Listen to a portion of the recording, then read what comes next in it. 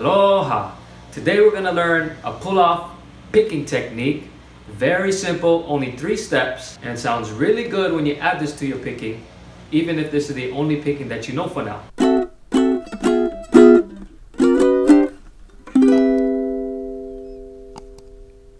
JJ Milari here. If this is the first time you're here, I want to personally welcome you to my page and invite you to hit that subscribe button and bell notification button. You can be updated every time that I upload a video. So let's get started. There's only 3 steps to this picking technique. Very simple. This technique sounds better on a high G string set. Now if you have a low G string set, I'll show you how you can adjust to it. Alright, so let's make a C with our left hand. So a ring finger, bottom string, 3rd fret. So the first step, with the right hand, we're going to take our first finger and we're going to pluck the bottom string, the A string. And our next step, this is where the secret is, with our left hand, our finger that's on the string, we're actually going to pull off, but you're going to pull on a down motion. So you're going to pluck the string on a down motion like this. So you're going to practice this until you get comfortable with it.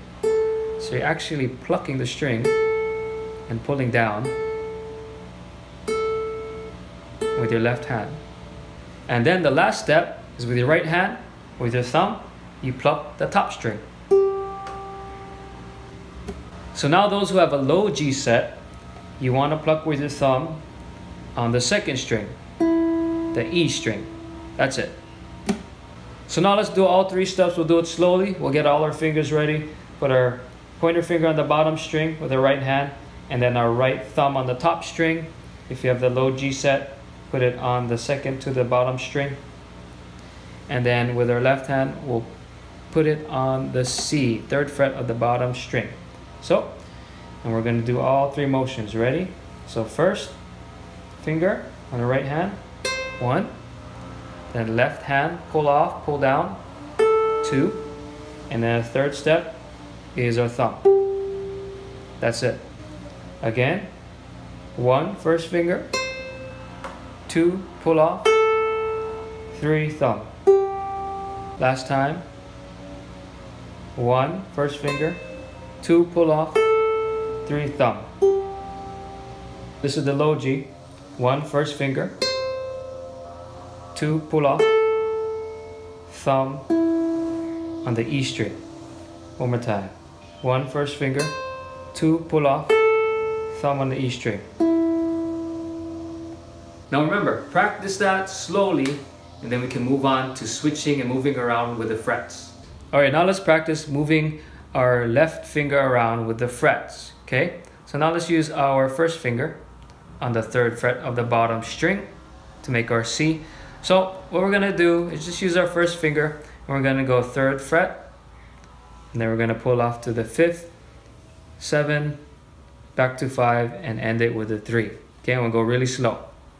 First, number 1, first finger, 2, pull off, 3, thumb. Let's go to the 5th fret.